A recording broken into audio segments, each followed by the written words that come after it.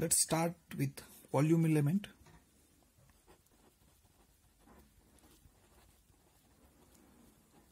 In curvilinear coordinate system. In curvilinear coordinate system.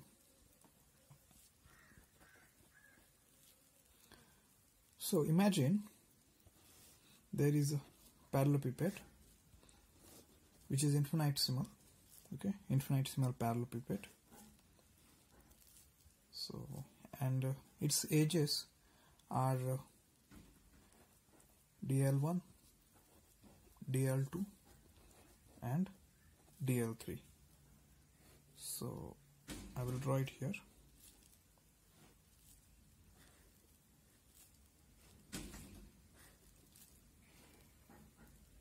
Okay, this is a parallelepiped. Its edges are dl1, dl2 and dl3, which is along E1, E2 and E3 directions. Then I am interested in finding the volume of this parallelepiped. Usually, how we find volume? So, if this is some parallelepiped, okay, and its sides are, so this is A, this is B, and this is C, this is C, this is A, and this is B, then volume I can find as A, B, C, right? Multiplication of three sides, A, B, C.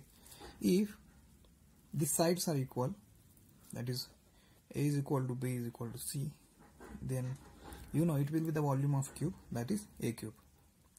Similarly, I can work it here. So this is dl1, then I can call it, this is dl1, okay. This is dl2 and this is dl3. dl2 and this one is dl3. Then I am interested in volume. So dv, it can be written as multiplication of dl1, dl2 and dl3. Now in last lecture we saw that dl1 is equal to h1 du1, dl2 is equal to h2 du2, dl3 is equal to h3 du3. u1, u2, u3 are coordinate axis or coordinates, right? u1, u2, u3 are curvilinear coordinates, and h1, h2, h3 are scale factors.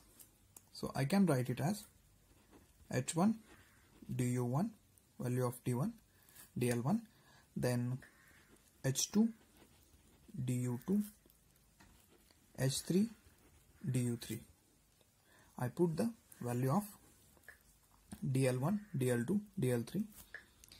Further I can write dv is equal to h1, h2, h3 du1, du2, du3.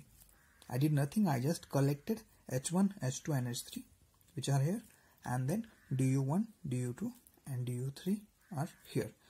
So this is a expression for volume element in curvilinear coordinate system. Similarly, I can find area element, right? So if I am interested in finding this area, then I can write it as dA is equal to, this side is dl1, so dl1, and this side is dl3. dl3 I will call it dA1, okay. Then it will be dl1 is h1 du1, so I can write h1 du1. Then I can write dl3 is h3 du3. Further I can write dA1 is equal to h1 h3 du1 du3. Similarly, I can find other areas like this one and these areas. So this is the expression for area element. This is the expression for volume element in curvilinear coordinate system. So how I calculated area is this. Usually how we calculate area, if this side is A, this side is B, and I am interested in finding this area, then A is equal to A into B, right? Similar thing I have done here. This side into this side I got, that is dl1 into dl3, I got area some dA1. Now we are going to find volume element in spherical polar coordinate system. So we are interested in finding volume element in spherical polar coordinate system. Okay, so the coordinates of spherical polar coordinate system are r, theta, phi. This is z axis, this is y axis, this is x axis, x, y, z axis. This is some point P, I will write it here, whose coordinates are r, theta and phi. Now this is a line joining origin and point P, so this is r. I will increase r by some small amount dr. Then this is theta, this angle is theta, and if I take a projection of r or point P on xy plane, then that will be angle phi. So I got three coordinate. This is r, this is theta, and this is phi. There is some increase in r, so that is dr. This is dr. Then I want to increase theta by small amount, d theta. So suppose this is increase in theta, that is d theta.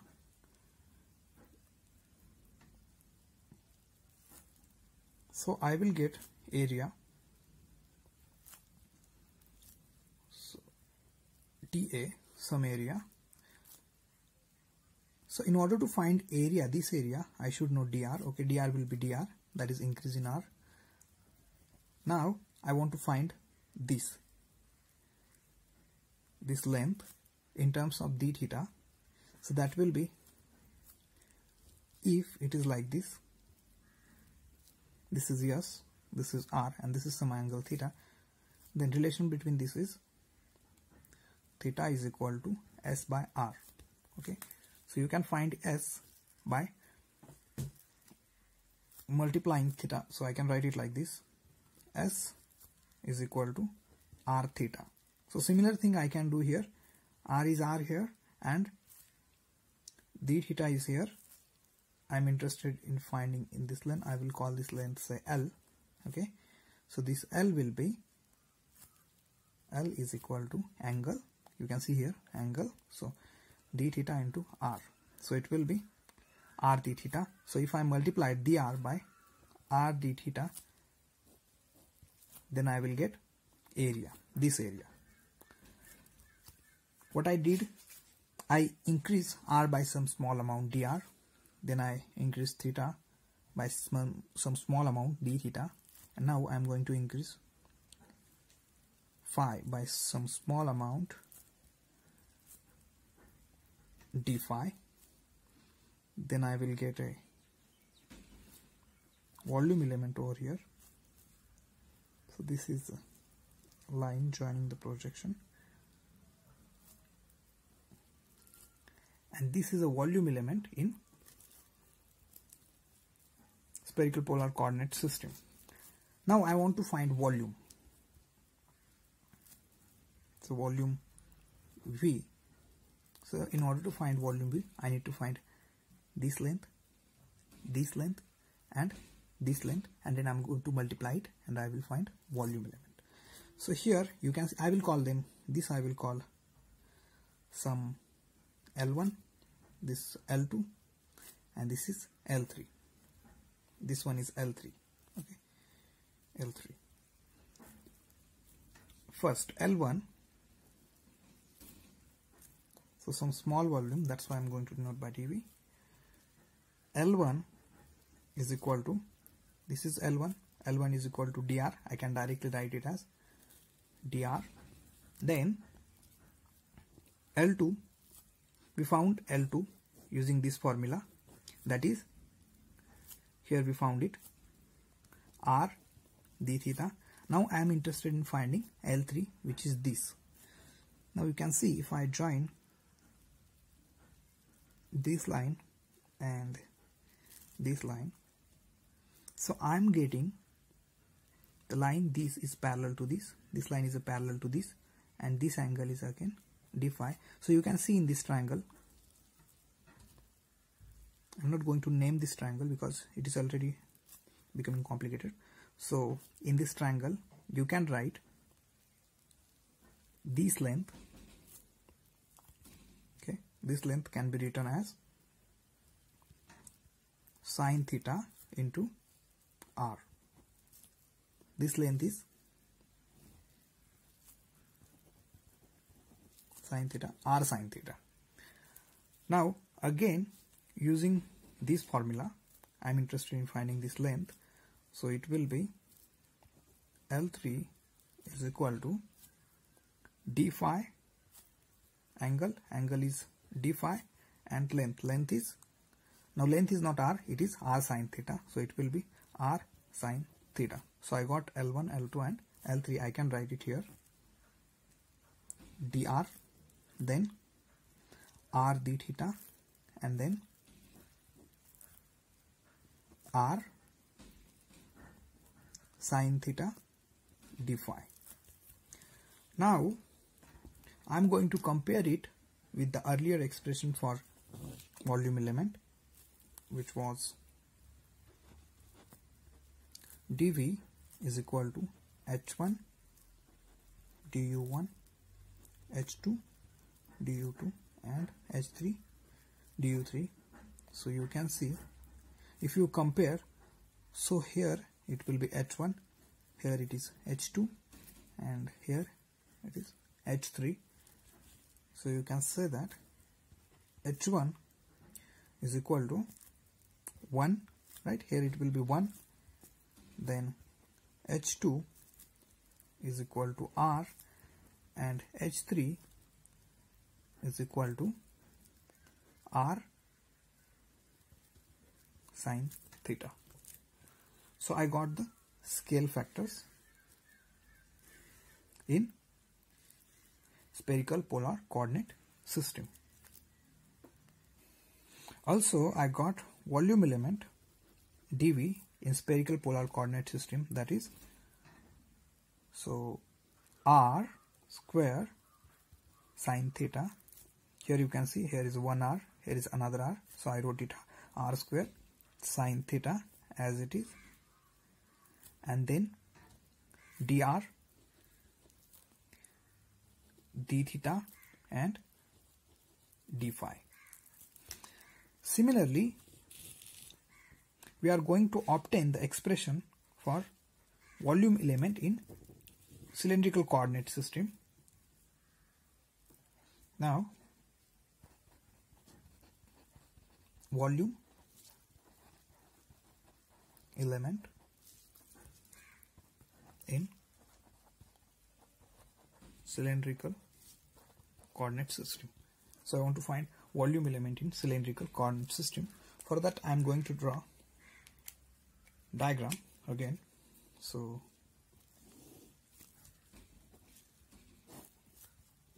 these are the axes x, y, z. Then this is some point P whose coordinates are, I'm going to write it here. I'm writing it here because after that it is going to become quite complicated, as I have to write many things in diagram. So that's why I'm writing point P here, but actually it is here, okay? So whose coordinates are rho, phi and z. So this is point P. This will be the rho. If I take its projection, this will be the angle phi, and this height will be z, right? This height will be the third coordinate, which will be z, this height. Now we are going to take small increment in rho, that will be d rho, okay, d rho. I will write d rho as it is because it is just increment in length, and in order to find volume element I need 3 lengths. So I found one, dl. Now I am going to increase z by some amount, dz, okay. Second one is dz. So I increase it some amount, so I got some area like this, okay. So this is d rho, this is dz. Third, I want to increase phi by some small amount, d phi. This is d phi, and then I will get something like this. You can see which projections are. So this is a volume element. Now I found one length, that is dz, second d rho, and I want to find this one, which is third, okay. So this is similar to this. You can see both are parallel. So I will again the formula as I told you. If this is angle theta, this is some radius r or some length r, and this is another length, then I can write S is equal to r theta, okay. Similarly, I will use it here. I want to find this length, which is similar to this, which will be r. Here r is rho multiplied by angle, that is d phi. You can call it dl1, dl2, and this is dl3. Now I am interested in finding volume element dv, which will be equal to dl1, dl2 and dl3. So that will be, so this is dl3 actually, and this is dl2 because second coordinate is phi. So this is for phi, and it will be d rho, then rho d phi, and then dz. If I wrote it, dv is equal to rho d rho d phi and dz. This will be the expression for volume element in cylindrical coordinate system. Now I want to compare it with earlier expression, volume element in curvilinear coordinate system. It was h1, h2, h3, du1, du2 and du3. So you can see, if you compare h1, okay, h1 here, or here you can see here was h1, okay, h1 is 1, h2 is this, h2 is rho, h3 is here, which is again 1. So this will be the scale factor in cylindrical coordinate system. And if you see, coordinates are u1 is equal to rho, u2 is equal to phi, and u3 is equal to z. So in this way we can find volume element in curvilinear coordinate system, spherical polar coordinate system and cylindrical coordinate system.